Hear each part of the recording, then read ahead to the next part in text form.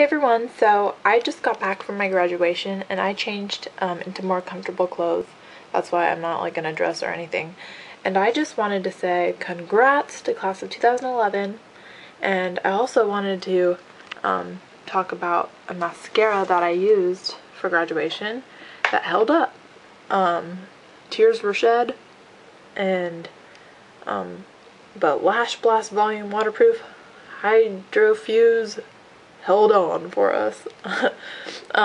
Yeah, so I was just crying, and so, but this mascara, it stayed. So you can see nothing came, nothing fell. That didn't make sense. Nothing smudged or whatever. But yeah, so this mascara worked. And I was rubbing my eyes with tissue and stuff, so it worked.